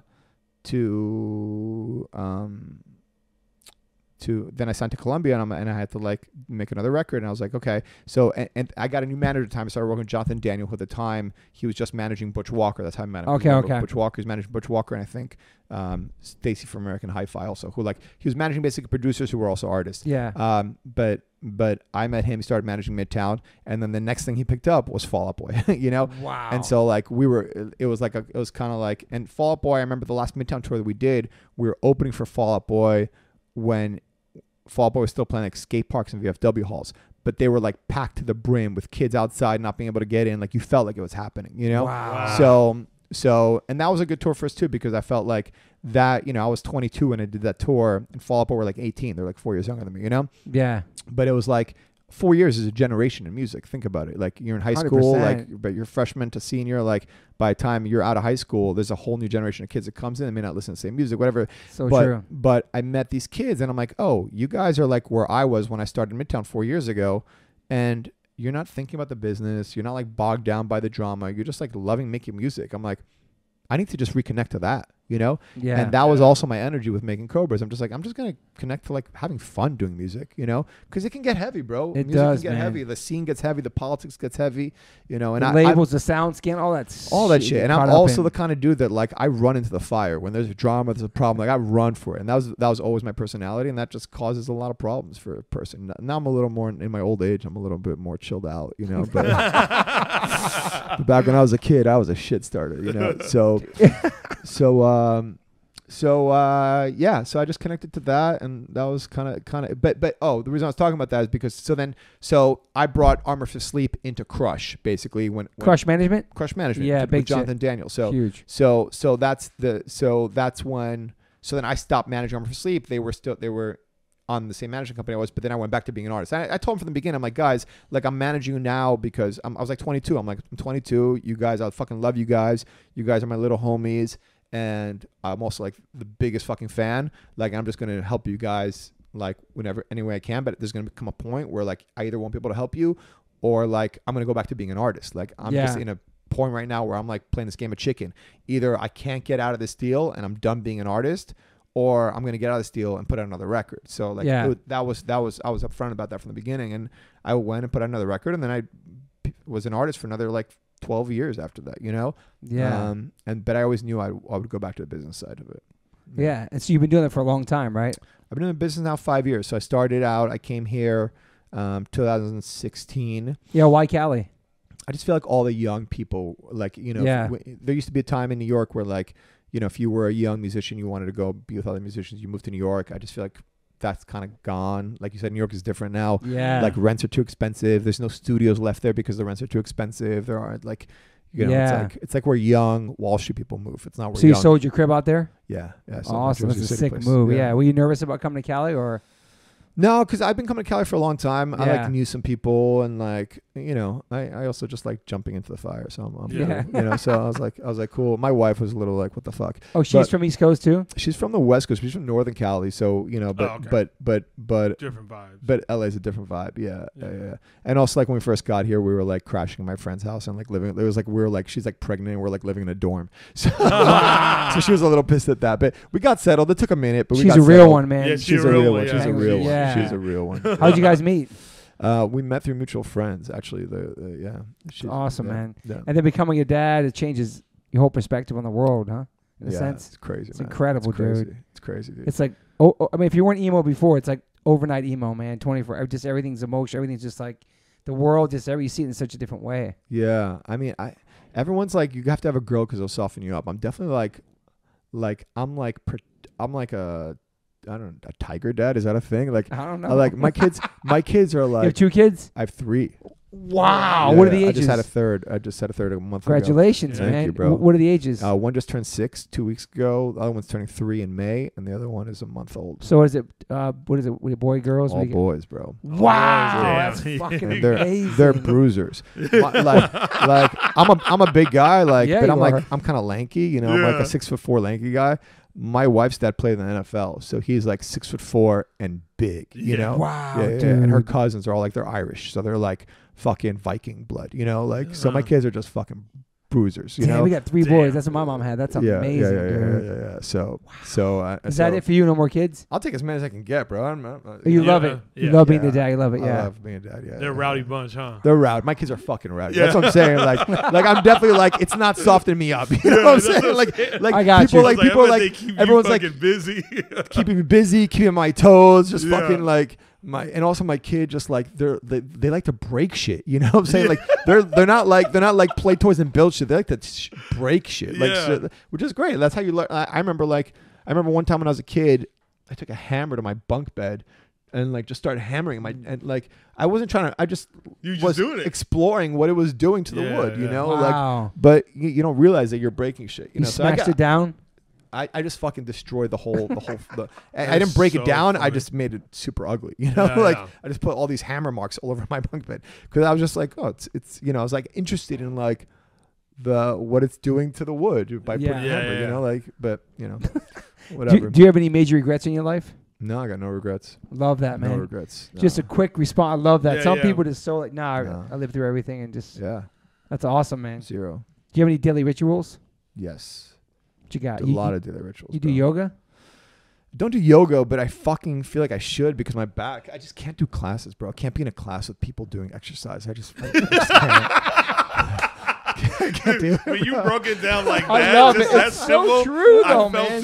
felt it. I was like, and then like gyms, none of that and then shit. like my other options to watch on TV. I also just feel like I can't Yeah. do that. Like I go to the gym and like I just when I go to the gym, I do a lot of weights and like I also feel like in between my actual lifting, I'm stretching out all the time as much as I can. You know, I don't go to the gym as much as I should, and as much as now that I have 3 kids, it's so hard to find time. I can't It's imagine, so hard, bro. But like before I had kids, I was in the best shape of my life, bro. I'll show you a picture, bro. I was fucking. You look pretty good though, man. I'm okay, bro. I could strengthen up a bit, you know. But my back, I definitely am getting like old man back problems at 42 now, dude. You know? Just starts happening. The body just starts falling apart. The kids just jumping on you. Yeah. You consider yourself an optimist or pessimist? Optimist. I can totally see that. Very optimistic. Yeah. I'm very realistic, and I think humans have infinite potential for good and evil. So I'm also like, I'm not one of these people who's an optimist and just like, oh, everyone's good. And that's like, no, there are fucking some dark, evil people out there. Yeah. But ultimately, I just think that the good guys win. I love that. Yeah. Even if they have to smash some faces in. You can you can still be a good guy, have to smash some faces. Oh, yeah. 100%. Totally true. Yeah. Is there anything like this pandemic, like being locked down, like did your life change drastically? Or you just always, you said you kept working, but it didn't, because you weren't touring a lot. Like a lot of bands stopped touring, but is there anything you learned about yourself from being home for that long, or you always been home for a while? Actually, I was thought about that. Well, you know, I have a small office and it's walking distance to my house. Like when I moved from New York, I wanted to still like have a New York experience in LA. So you know, I live close to my office and I can't work from home with my crazy kids. You know, so so I just kept going to the office and you know, just being able to just like make calls and do emails. I think it was good. You know, for artists, I think a lot of artists had to find ways to reach people without touring and find new audience without touring, because touring is like the number one way you get to like meet fans and survive for a lot of bands. And survive and expose yourself to new audiences. So, you know, we've been really lucky that we've been successful with some of our artists of like finding success on TikTok and you know, having viral songs go and like doing things digitally. Live streams, all that. That's a lot of stuff that we've been focusing on. And so that's, I think that's kind of like been a good thing. I think if anything's changed, it's just really like more focus on that. You know? Do you listen to new music and listen to new bands and stuff? You know, I have so many artists that I work with. I'm working on their music, listen to it. I mean, the one record that is just like, I can't remember the last time I listened to a record from beginning to end and loved it, is the Turnstile record. Yeah, I knew he was going to say it. I was going to write it down, bro. 40-year-old dads are just like, I'm just the target demo. That's all we talk about on the podcast. Even Milo went and saw them, like he talked on the podcast, and he pulled up with his kids. We went and saw them at the Novo. Dude, 2,500 kids at the Novo 2 nights. And I was there. Oh shit, we went too. I was there on Sunday. The Sunday. That's when we were there too. I missed you guys. Yo, but I love them, dude. But yo, I was bummed at that show, bro. Wow. Show. Fuck, that venue sucks. Yeah, bro. the venue's pretty. It wasn't Novo, Turnstile. like Let me show you, because I saw him in August too. Let me show you the video from August, because I took my kid to the show in August. My son loves them too. Yeah. What I saw a lot of I got so hyped, I got in the pit. Like, what is it I never about get them, in the man? pit. they encompass everything we love about everything, I guess. You know what it is? So dude, I have as so I've many been thoughts about listening to you guys talk about like the way it was back in the day, like Yeah. how like if you couldn't make a slick record or like or if you know Okay. you couldn't. So like I feel like what they have done is what people have always like genuinely felt. It's like And Angel why don't Dust we too. Why don't we just make the record we want to fucking make? We can have hardcore songs or we can have this pop song. Like We can I love feel like 311. We can love 311, and I feel like I love it. they're the band that's like done that. Like when you talk about, oh yeah, Angel Dust. When you talk about how the first set was like emo, All the first pop part of the set was acoustic? like pop acoustic emo songs, and then they finished it out with a bunch of hardcore songs. It was And incredible, it's like man. I feel like that's where You know Angel Dust? you Yeah, know, isn't that the singer of Turnstile was a drummer for the band Yeah, before yeah. Angel Dust, Justice, right? Was Trapped Under Trapped Under Ice. Ice, yeah. yeah. So like hearing you guys talk about like when you were like you couldn't do anything. Like if you made It had a to be record just like hardcore this, and punk then only. you're like, no, nope, you got That to was stay such a over whack here. time, Bro, dude. our sacrifice is what allowed for Turnstile to happen. You guys are the Rosa Yo, Parks. let me show you this. Yeah, for real. Let me show you this video. This is what a Turnstile show should Okay, be, we're bro. gonna. This is them. This is the show. Yeah. All right, now- Where's this at in This August? is I never heard of this venue. It's called the Garden Amphitheater. I was there. He You was were there in August? I was there. Oh, we were That there. was my both there. first live show since it's been done. Me too, bro. We're both there. I was with my whole I brought my family. kid. Look, my kid's there. You I see was my on the kid? side of the stage right with Fletcher. That's so funny, dude. We just played to a Pennywise 2 weeks ago. Amazing venue. Your kid's Dude, I having love a the band. blast. My kid's fucking loving it, bro. Yo, I was there. That's crazy. We're both there. That was incredible. Yeah, That's a great you know what? venue. Unbelievable. Yeah, my kid's freaking That's out, dude. adorable. So why do you love them? First of all, I feel like they are like who they are, you know, and Unapologetically, yes. but also super sincere. 100%. Yeah. You know, they're positive. I love the lyrics. Yeah. I love their approach to it. I think that live, you can tell it's just like about the joint thing happening with the 100%. audience. It's You magical. know, like it's very much like all the principles that we love about punk rock that brought us to punk rock are embodied by them without being shoved down your throat. You know? 100%. 100%. So Yeah. I think about that all the time. 'Cause Some of the guys are straight edge, some of them are not. I love that too in the band. When I I was but love like, younger- and that's just the vibe. Yeah, then yeah, the yeah. music is like on another level, On dude. another know. level. Yeah. On I mean, another level. this record was who produced it? The dude who did Eminem. Yeah, it is. I I forgot his fucking name. fucking.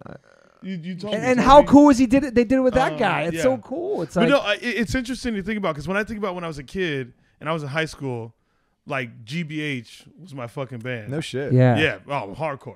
He But- saw but GBH but and I Foo Fighters love- just as many times. Yeah, They're yeah. a tie. Oh, yeah. Two it's favorite a bands. tie. But I loved that Saves the Day, Stay What You Are Great. record. Unbelievable. You know what I'm record. saying? Like, Yeah. Incredible. imagine. And I feel like what they're doing is like almost in a sense, not saying they're bringing GBH and Saves the Day together, but like it's almost like they molded something along those lines to where a guy like me is like, yeah, you doing both of the things I like. You know what I mean? Like I love Yeah. I love hardcore and also love 311 and stuff I like love that. that. So I it's hear like, Doggy Dog in there. you know what I hear- mean? Like you hear Black a King lot, Jack. a lot of dope stuff, and I think that's like what they're like doing. What they're putting out I there. think they also like I see that a lot, like this 90s kind of resurgence of like this post-hardcore thing, like whether it's the 311, Chili Peppers, or Rage vibe, whatever you want to call that thing of like this post-hardcore, like it's gonna be heavy, but it's gonna be like there's gonna be space in it. There's gonna be like maybe some melodies, like but they're doing it so tastefully, bro. know, It's dude. so tasteful, and it's catchy or hooky without being corny.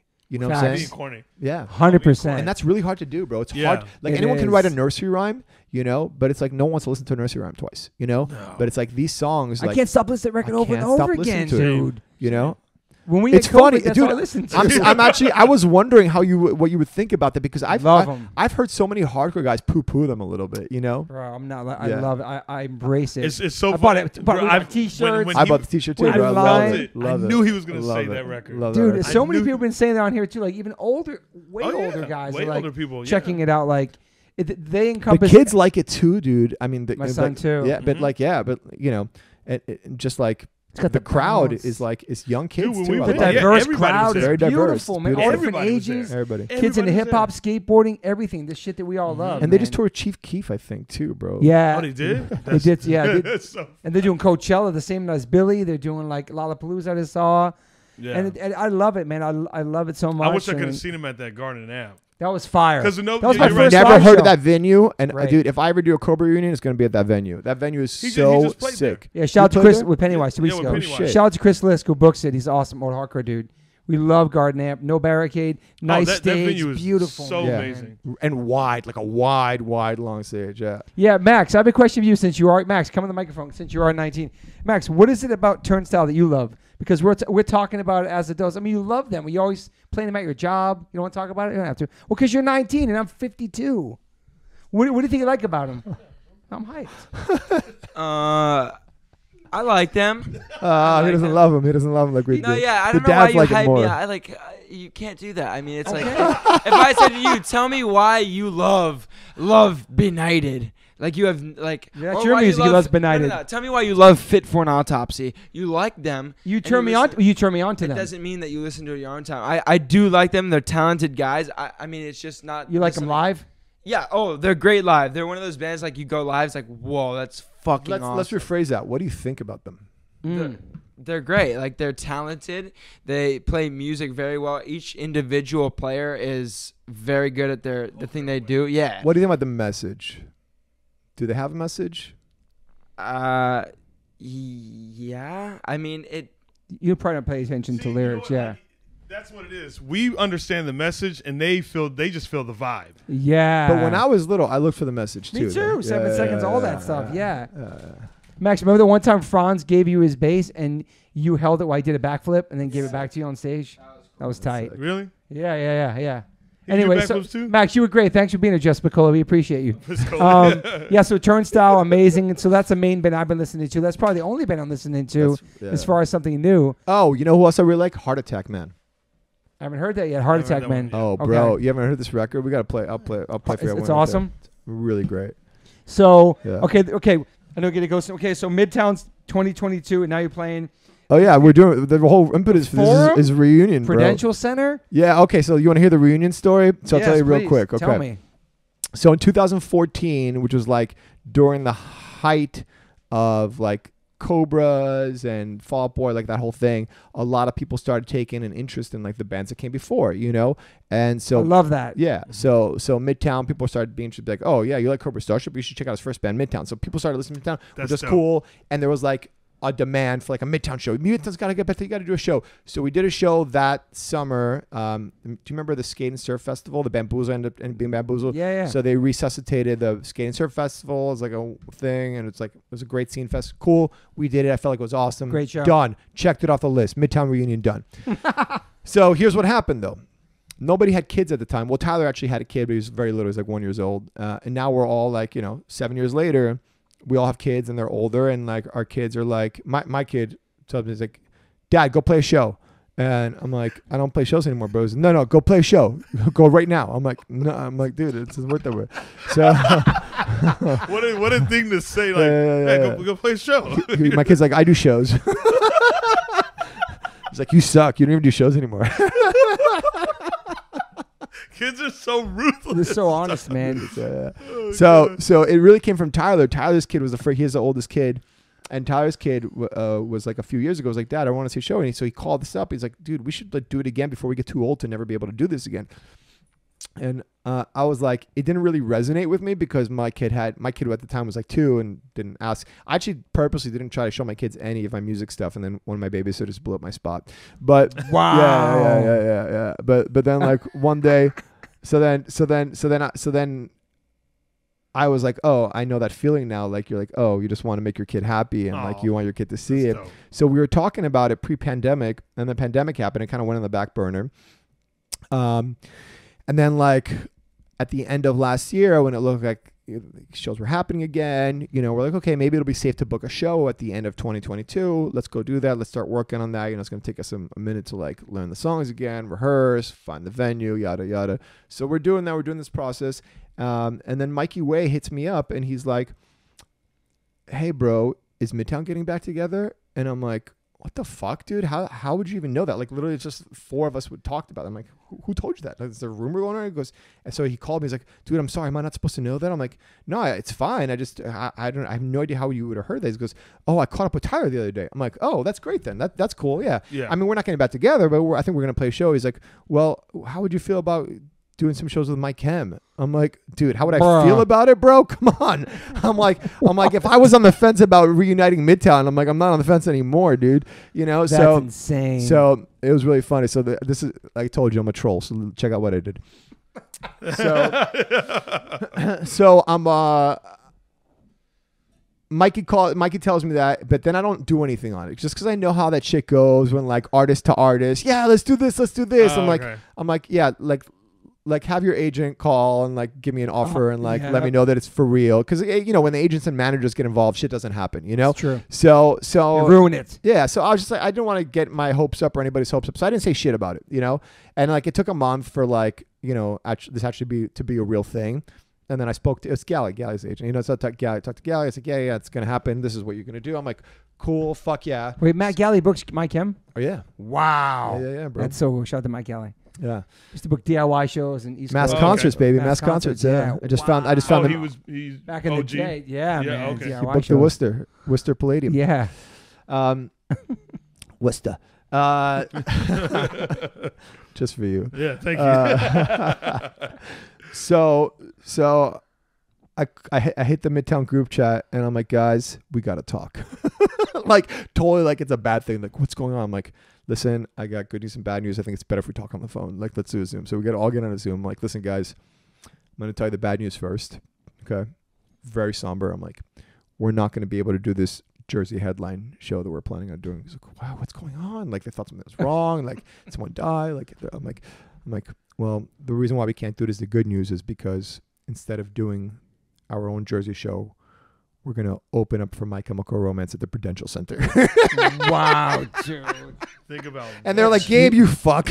That's massive. Especially being out from out there. Dude, that's amazing. You are the troll king. Yeah, Huh? I'm Prudential Centers, that's massive, dude. Yeah. That's And great. then Where's that at? East Jersey. Jersey. That's, Oh, that's okay. like the... that's where the... Or It's it's like the the Staples- PNC Arts It's Center. like I the don't know what Staples fuck it's Centers called. type thing, right? Yeah, it's Yeah. like 15,000, 20,000 people. Bro. Yeah. Massive. Oh, Yeah. okay. So we're doing 5 shows with Mike Hem. Ooh. And then the kicker was that I thought we weren't going to be able to do our own Jersey show because we're doing the Mike Hem show. Usually you can't do Radius clauses. Radius whatever. clause. Yeah, it's called the radius What clause. is that? You can't play in the same area if you already have another show, depending on what they say. If you're opening for a band, they want you as the opener to bring value to the show. So if you're playing your own show, you're competing against a show that you're... Competing against- okay. Yeah. Okay. But So- if it sells out, you're good usually. Yeah. Well, that's the thing. You know, these shows have been sold out for 2 years. They don't fucking need. Yeah. They don't need Midtown to sell any tickets. Yeah. So like, yeah, go put on your own Starland shows. So we put on a Starland show, and we sold out like one within like an hour. And then we put up another one the next day, sold out. Which is that's the part that's the craziest to me, Dude. because like I was like, cool, we're gonna play with Mike Cam.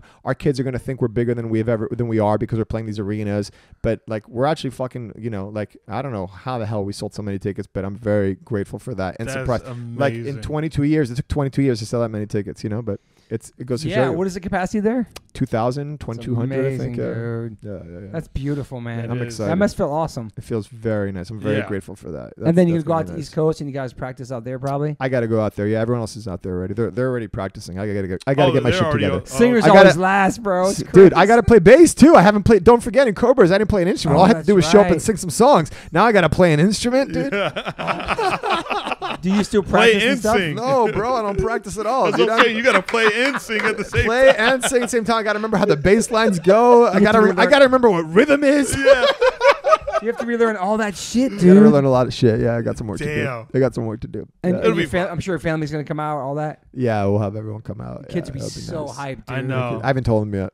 Oh, you haven't told your kids No, yet? because he's gonna be like, he doesn't have a concept. He doesn't understand time yet, so he Yeah, thinks yeah. days and years are the Oh, same got thing. it. So he's gonna be like bugging me for it every day. You know, What I'm is just he? like- He's 6? He's right? 6, yeah. But dude, that's gonna be beautiful if your family see that and out there in your Jersey. It's awesome, yeah, dude. yeah. Stoked for you, man. I'll tell him. I'll be like, hey, dude, this weekend we're gonna go. I'm gonna play a show. He's like, cool.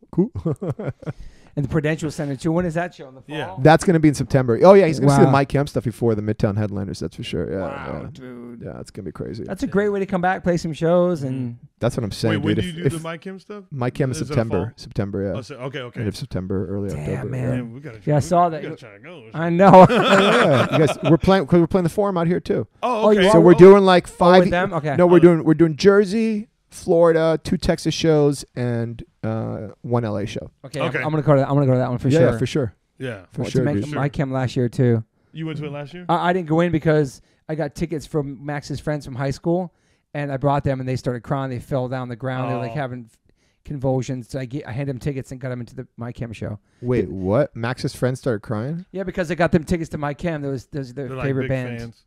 Oh. and I got them tickets, and they were like fell on the ground crying. They like, couldn't believe it. Oh, wow. It was really nice. Thank you, That's Frankie, a- for that. It was really, really sweet, man. You're a nice Yeah. guy. It was really Thanks, nice. man. I actually, yeah. So I actually want to see him this time though. So we're gonna go. We're gonna pull fuck up to them that. kids. We'll do it. Yeah. So where can people find all your stuff? Just on Instagram, your name's on there. Like, I don't know. I don't use the internet. Okay, so all I right, don't cool. fucking know, bro. you don't check your DMs or check I don't messages. check nothing. shit. No. Wow, I love this guy, Bro, man. I'm off the grid, bro. He's in his fucking done. zone, dude. I love He's it, in his man. zone. I He learned does- so much about you today. Yeah. Before and after, this whole hangout's been beautiful, man. Because you think you know somebody, then you hang out with them and you connect with them, years later. And it's just you're such a so proud of where you are in your life, man. Thanks, bro. I You're like a appreciate real that. adult and shit. I'm a fucking it's really weird that I made it out the other side. I honestly, I would not. If I would have seen myself in my 20s, I would have bet against myself. You got 3 kids. You have your own That's cool. business. You're Kids, I run a chilling, business. man. Yeah, and it's like part of the reason why I stopped being an artist too is like I just wanted my privacy back. That's kind of like it's a weird thing, but like there's a weird thing that happens even if you're not big. You're just like you feel the pressure of like you're being looked at, and now no one's looking at me. I'm just a dad. Yeah. I'm just a dad. And you love Been there that. for- You happy I with love that? Bro, as a I love that. comedian, I love that. bro, I feel like Exactly. I feel like I'm just like, can I say that? Yeah. But I'm normally I'm like, fuck it. You feel like you're being watched all the Yeah, time. you just know? feel like you feel like you're being Uh-huh. watched, and then I just have to be like, fuck it. And that's This the is what thing. I That's do. the thing. The internet's so crazy, man. So crazy. Were you ever on that? Were you ever about the internet on it? Social huge? media? I mean, that's how Cobra Starship blew up. We were like the biggest, dude. Even Midtown got signed when we had that third record that we were making.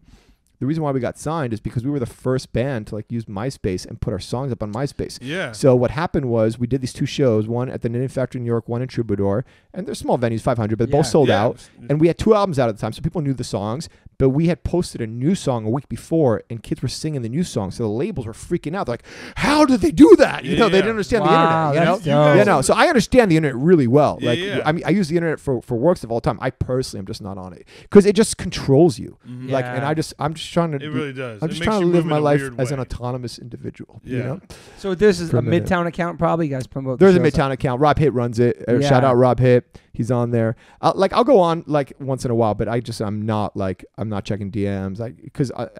Dude, I have enough like emails that I can't get to, bro. I do Yeah. not Yeah. need another source of like things I need to respond to right now. Mhm. You know? I love that, man. Yeah. I love where you're at. I love what you represent. I love everything. It's crazy. He's a whole vibe. Yeah, everything about it. It's Whole amazing, man. Because you Thank think you, you know bro. somebody, then you sit down with them like this, and it's just Yeah. beautiful, man. Thank you, bro. I appreciate you being I'm- here, man. I'm glad to have this talk, and It was I awesome. loved our pre-talk, guys. Yeah, me The, too. the Yeah, pre-talk, hey, the the pre-talk. We're on the is same- what it's about, We're on the bro. same page We're on the same with page. life. Oh, yeah. Well, thank you for being here. You have any more questions for Mr. No, man, Lacey? it's pretty Let me check straightforward. my notes. Yeah. Check I it. was gonna say like when you talk about the MySpace stuff, That's so sick. the MySpace main was shit. like that too. Yeah, Yeah, for they sure, hopped, for sure. hopped on the MySpace. Did Uh-huh. you ever tour with them? Bunch, Yeah. yeah, What band? great guys. The main, My The main. homies You know back me. home in yeah, Arizona. great guys. Yeah, Remember great the guys, starting man. line? That was a pretty big band on. Starting Uh huh. line, yeah. They're on drive through. That's Mhm. right. Starting Yep. line. I forgot Well, about they were that. Jersey Sorry. too, I think. Alistair?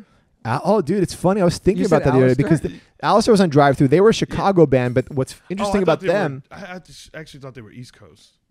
Chicago. Some people. Or you think it's consider called the Chicago East artist Coast. group? The artist group. It's called. Yeah, tag. But, my company. yeah.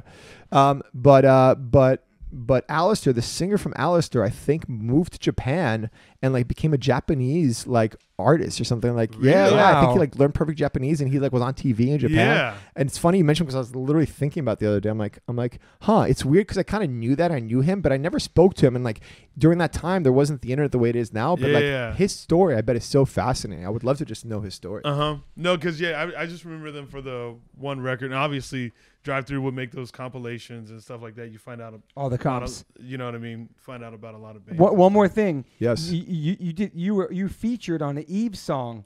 Yes. Make it out of this town. Eve. Yes, Fucking Eve, man. fucking Rough Eve, Riders, bro. Rough Riders. Really? Yeah. That's sick. Yeah. How the hell that happened? What year was that? 2013. That was the height of Cobra Starship, bro. I was a fucking international pop star, dude. Wow. People be asking me to get on the records. Wow. Yeah, I love Eve, wanna dude. say That's they fire. Yeah. Eve is a shit, dude. She's so cool. She came to a Cobra show. Wow, Yeah. dude. And then you were like a Beats One radio Oh, host I know too. how I met her. We both did this there was some kind of what kind of fucking show? Some music show where we were both judges. It was a pilot. It never got made, but we were both casted as judges for it, and that's how we met. She came to the Cobra show, and then I featured on her record. I think So that's what it was. sick. Did you know he? But I haven't talked to her in performed years. with, Nicole Schlesinger. Oh, you had Yes. one of those? Did you know that? She sang live for us at an award show. Yep. Was it That's We VMAs? had a sick. what? A VMAs, yeah. That's sick. yeah. All right, Do that Chappelle, one. chill I've out. got, dude. I Bruno Mars. I worked with on. He wrote a bunch of songs with me, dude. Wow. Yeah, I've Holy gotten shit. to do like incredible things that I'm so grateful for. Like What about some more hip hop artists besides Eve? Mac Miller, like I Yeah, said. that's so sick. We That's worked a dope. lot with Travi from gym class. Love Yeah. Travi. Shout out to Travi, man. Love you. Yeah. And you were Beats One radio host too for a I second? did. Yeah, that was. I was doing that towards the end of Cobras, and then I also did it once I moved out here. Actually, I was the only one who was allowed to go from New York to LA. That was a lot of fun. And then when I was 17, a MTV show you did? Oh yeah, you got all the shits. That was interesting. That was an interesting one. I was really fucked up when I filmed that. Oh, really? Yeah. Damn, man. Yeah, your amazing journey, man. I know It's you I've got had a journey. I've had a journey. beautiful I've had journey, a though, man. Thank you, bro. I love it. I love it. Just follow your heart, and then you really want to do music despite you had fucking a 4.0 and you're a genius, and then you just quit. It's cool. And just Yeah. went for it. I love it, man. Thank you, bro. Are you using stuff that you learned from Rutgers in your life now? Good question. I mean, I'm definitely using stuff that I've learned as an artist now. I think that right? Yeah, more from traveling in the world. yeah, I mean, just even like with what I do with working with young artists, I feel like the most important thing I can give them. I feel a lot of people can do the business side, but I feel like having been an artist, I understand them on a different level, Yeah. And I think that You have the highs and lows of it all. right. And one thing that's really kind of overlooked in the business is just the mental health of artists, right? And I think that for me, I know that I suffered the most when there was just a level of pressure and stress that was unmanageable. And just figuring out where that comes from and making sure that a lot of it comes from the business. It's a fucking hard business and it's stressful. Yeah. It's a stressful life. So, is. My approach to it, and I really just try to encourage other business people to be like this too, is don't pressure your artists unnecessarily. It's a bad business decision because if you're an artist, even if you get them to do what you want in the short run or they make more money in the long term, they're not going to be happy, and it's not going to be a long-term sustainable idea. That's beautiful. Yeah. I love that, man. Yeah. I think everybody needs to fucking hear that. 100%, man.